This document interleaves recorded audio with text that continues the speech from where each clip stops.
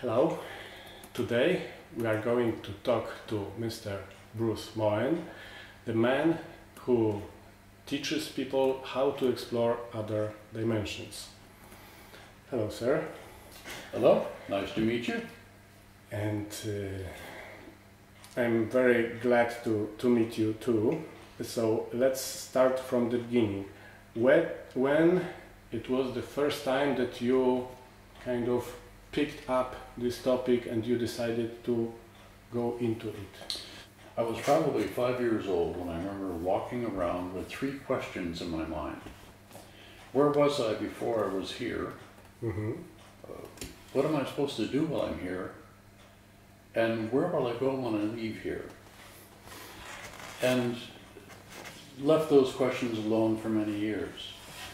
Somewhere in my 20s, began to think more about where was I before I was here, and got some answers in some very strange ways.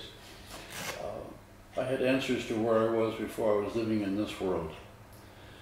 I tried to look then for answers to my next question. What am I supposed to do while I'm here? I was too young to even ask the question. So I skipped ahead to somewhere in my late 20s to begin to ask the question, where do I go when I leave here? In the early 1990s, I came across the work of Robert Monroe, a well-known out-of-body traveler, and discovered that he had a program called Lifeline that taught people how to explore these other realities, in particular the one's called the afterlife. So I really got started there. When you met this method,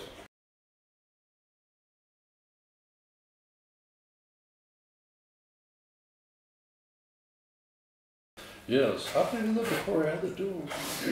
There were things in my life that demonstrated to me that such a place existed. For example, my own grandmother. My grandmother lived in a building with many old people, and old people die. And I remember my mother saying Grandma had another one of her dreams. A man down the hall had died, and during the night my grandmother had awakened, and the dead man was standing at the foot of her bed and said, tell my wife that the insurance papers she's looking for are taped to the bottom of the drawer of the desk. So the next day my grandmother went down, knocked on the door and said, your husband showed up and he said the papers were, and that's where they were.